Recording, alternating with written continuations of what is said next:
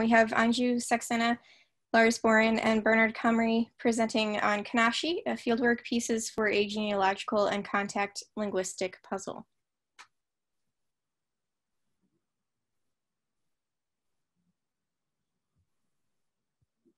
Okay, and since this one's a video, I won't call out a time warning, but I will have to pause at 20 minutes so we can move to questions.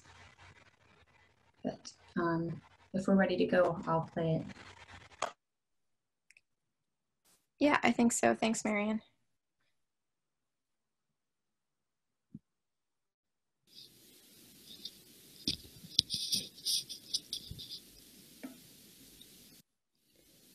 Kanashi is a Sino-Tibetan language spoken only in one village, Malana. People in the neighboring villages speak Indo-Aryan languages. Kanashi is interesting for several reasons. For example, how come this Sino-Tibetan language come to be spoken in this single village? And similarly, if we compare the linguistic structure of Kanashi with other related Sino-Tibetan languages, we find that Kanashi is more similar to Kinauri as compared to other related languages of this region. In this presentation, we will discuss three such features in Kanashi and Kinauri. They are the adaptive markers ang and as in borrowed Indo-Aryan nouns and adjectives. Second, perfective, one of the forms which is used to make the perfective verb stem is the reduplicated verb form. Third is the occurrence of the transitive marker ya and the intransitive marker ed in borrowed Indo-Aryan verbs in Kinauri and Kanashi. Other Sino-Tibetan languages of Himachal also have Indo-Aryan loans, but these Sino-Tibetan languages differ from Kanashi and Kinauri strikingly in these regards. They, for example, do not have the adaptive markers on Indo-Aryan nouns and adjectives. However, some instances of phenomena 1 to 3 are found in some Sino-Tibetan languages of Uttarakhand and Nepal. For example, Raji, Rongpo, Newar, and Byangsi. This, of course, raises questions such as how, when, and what do they tell us about the genealogical classification of Sino-Tibetan. In this presentation, we will first present some examples of the three phenomena in Kanashi and Kinauri, and then examine these phenomena in other Sino-Tibetan languages, Indo-Aryan, Dravidian, and Austroasiatic, as well as two language isolates, in order to examine how widespread these phenomena are in the languages of this region, and also what could possibly be seen as the source of these. But because of the time constraints, we will focus here only on the spread and distribution of these features in Sino-Tibetan languages. The languages that we have included in our investigation are as follows. So on this slide, we present Sino-Tibetan languages that are included. Here we have a list of Indo-Aryan languages included in the presentation. And here we have information about Dravidian languages, Austroasiatic language, and isolates. This map presents the geographical location of the languages that we have investigated for the present purposes. So now we begin with the first phenomenon, the occurrence of adaptive markers ang and as in borrowed Indo-Aryan nouns and adjectives.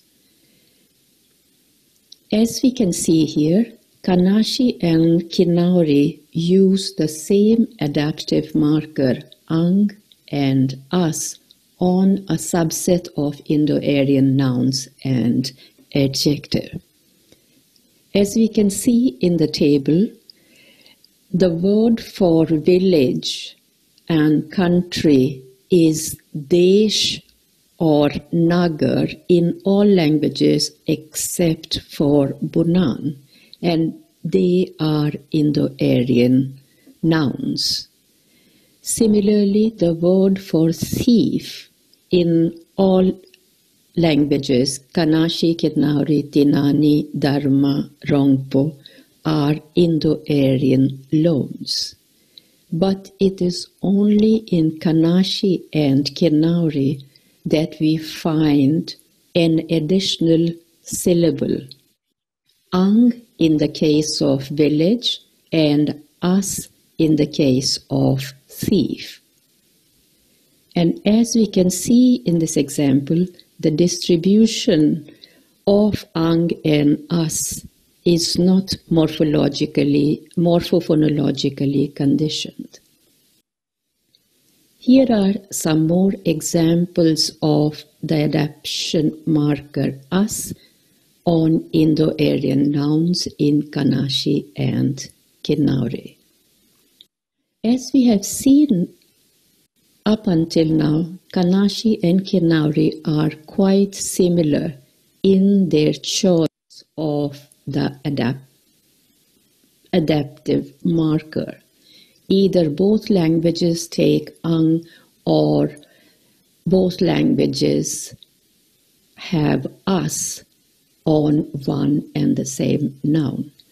But there are also some instances where we find both ang and as as alternatives on the same item without any apparent change in meaning. For example, if we look at cooking utensils, so Kinauri allows both options with both ang and as. Similarly, for smooth, plain land, Kanashi permits both padras and padring.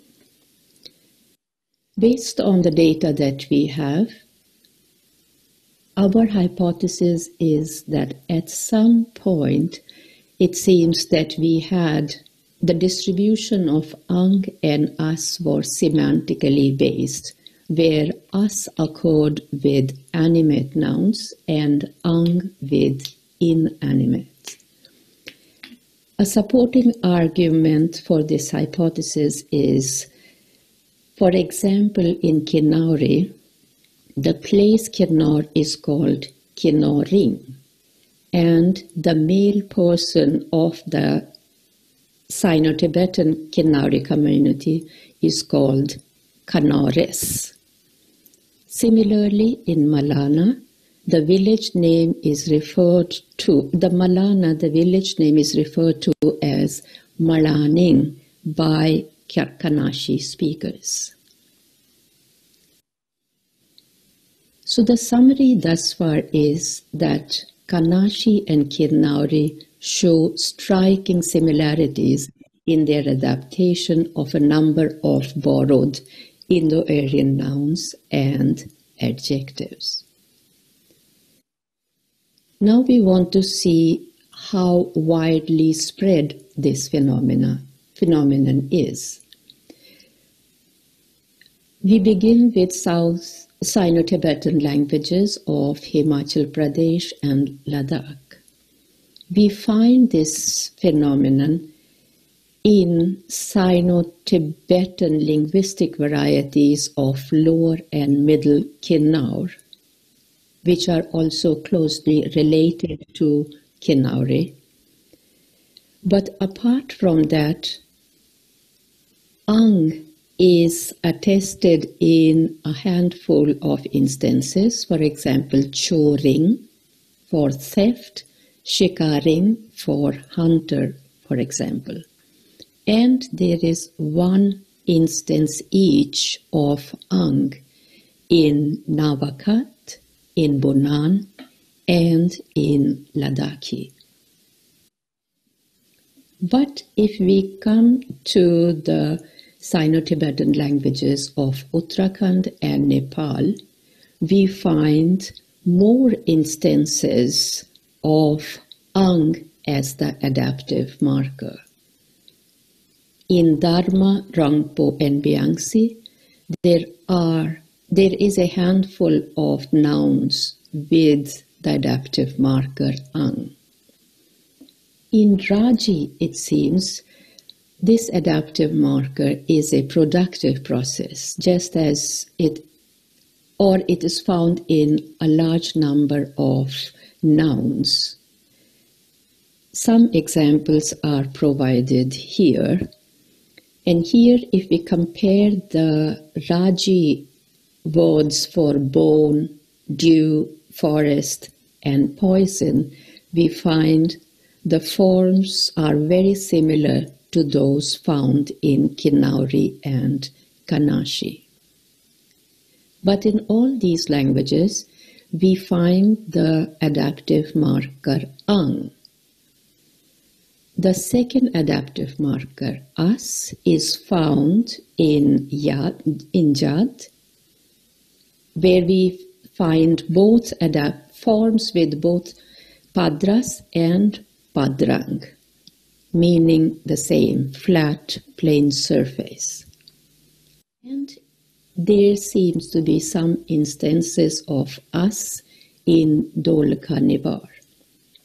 For example, Vik, which is used during religious ceremonies, we have Dupas. If we compare this form to the Nepali form or to the Hindi form, we get Dhoop, that is the form without the adaptive marker. Among Austroasiatic, Dravidian, and isolates, there are some examples of adaptive marker in Santali and in Kusunda.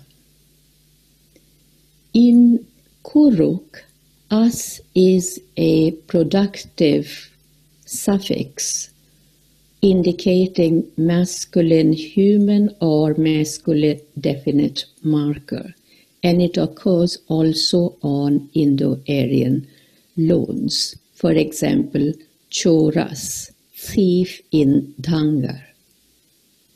If we go back to our Kinnauri Kanashi examples, we saw choras, also meaning thief, also in Kinnauri and Kanashi. Among Indo-Aryan languages, it is found or attested in Kinnauri Pahari, which is spoken in the same region as Kinnauri. And our guess is that the nouns with the adaptive markers are a borrowing from Sino-Tibetan Kinnauri into Kinnauri Pahari. Apart from that, there are some Indo-Aryan languages where An or As or Ang are attested. Gadi is one language where it seems to occur more often.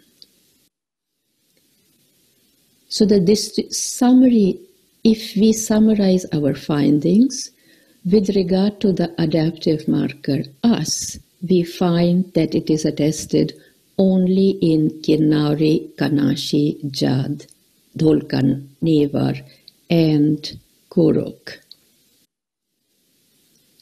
And if we look at the distribution of the adaptive marker ang, we can classify our languages in 3 groups. The one where it occurs quite often, and in this group we have Kanashi, Kinnari, Raji. In the second group, we have Tinan, with a handful of examples, Tinan, Dharma, Rangpo, Byangsi, Kinnari, Pahari, and Gadi.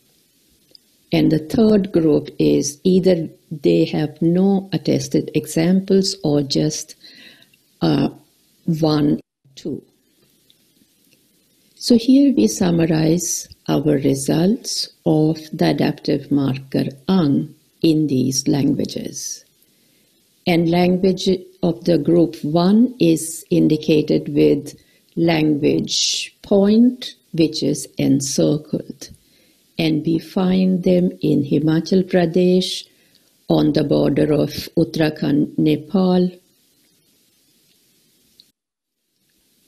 Now we move on to the second phenomenon, that is perfective aspect marker and reduplication. In both Kanashi and Kinnari, we have 2 sort of allomorphs of the perfective aspect marker. Is occurs with verb stems which end in ch or sh. In all other verb stems, the final syllable of the verb stem is reduplicated.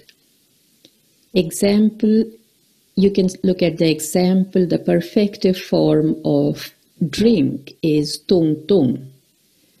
But when the verb stem ends with a sh, for example, nash, we get the perfective aspect marker is.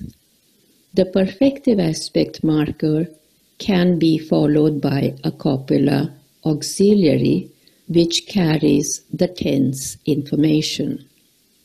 And these perfective markers occur in spontaneous narratives, in direct speech, in direct elicited material, and also in traditional folk tales.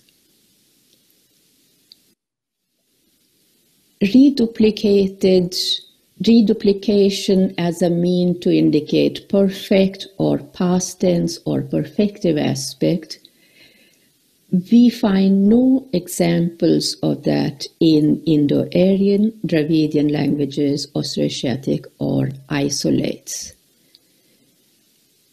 However, as was the case with the noun adaptive markers, there are some Sino-Tibetan languages of Uttarakhand and Nepal which show some traces of reduplication.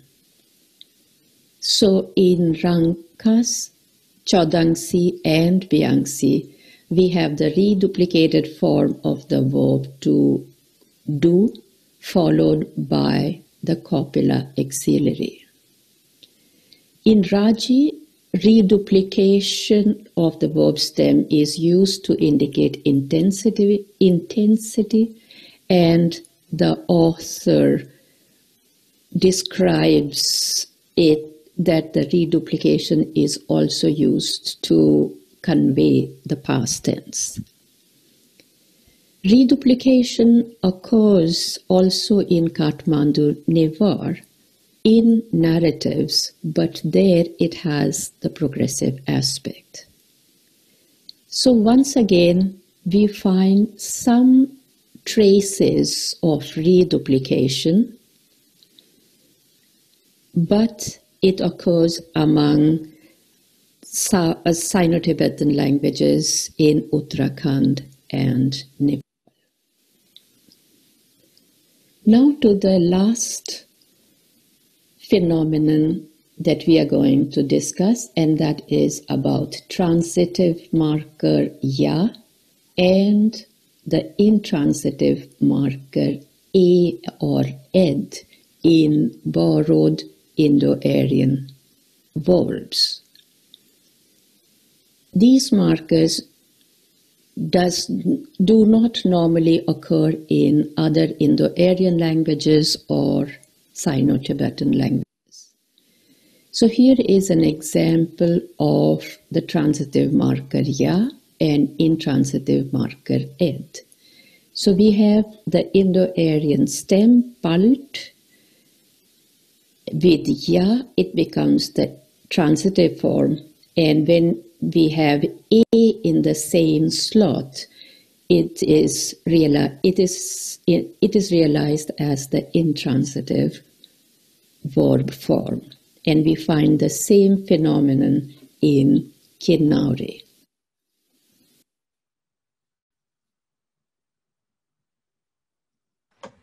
All right, this is our 20-minute stopping point for this presentation, and now we'll be moving to the question and answer. I think, oh, sorry, Marian, sorry to interrupt. Why don't we just keep going? Okay, so it's only 4 minutes left, and okay, all right, let's keep going. Thank you. All right. This ya-a correspondence is not attested in Indo-Aryan languages, in Dravidian, Austroasiatic, or Isolate, and it is not attested in Sino-Tibetan languages of Himachal Pradesh. But once again, we find some plausible traces of this in some Sino-Tibetan languages of Uttarakhand and Nepal. So if we look at Rangpa, when we have intransitive form, so it is babar, but its corresponding transitive form contains a ya. Similarly, in Dolka Nevar, we have pul, which is a Indo-Aryan loan.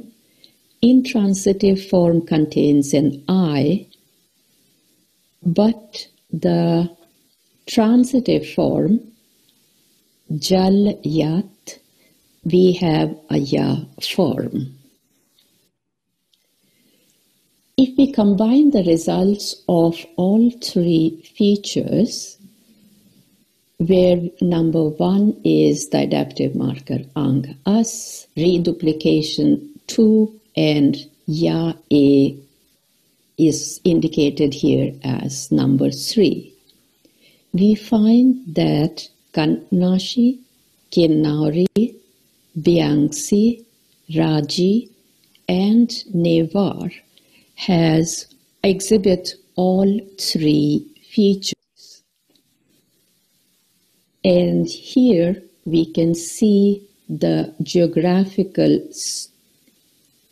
location of these languages. In this map, we have used red to indicate that a language has all three features. Usually, Kanashi, Kinauri, Byangsi, Chodangsi, Raji, and Nevar are classified in different subgroups. For example, in Vidmer 2017, we have Byangsi, which belongs to the eastern branch, whereas Kanashi and Kinauri belong to the western branch. Similarly, in Thurgood 2017, we have Kanashi, Kinauri belonging to the Kinauri cluster, Byangsi belonging to the Almora cluster, and Raji unclassified, and Nevar subgroups. And the similar kind of pattern is observed also in these classifications. Thus, to conclude, The data presented here raise some important questions about the prehistory of these languages and the genealogical classification of Sino-Tibetan. Thank you.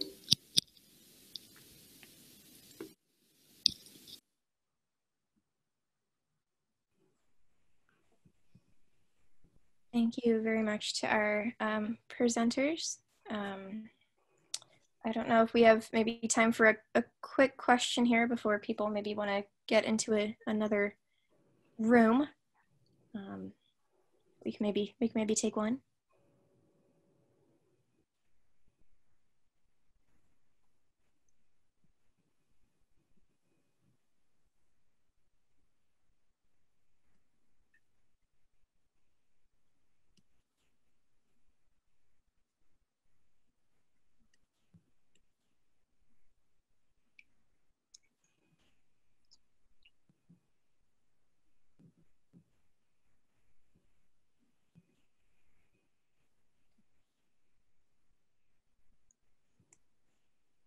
Any questions from anyone?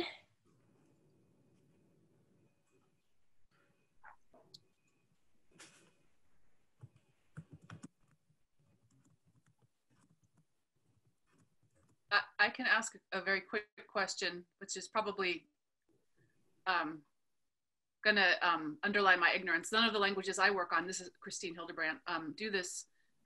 Is this ed at all? So I know Nepali has an E, middle construction marker. Is there some kind of idea about that, that being borrowed, or some kind of analogous modeling on E?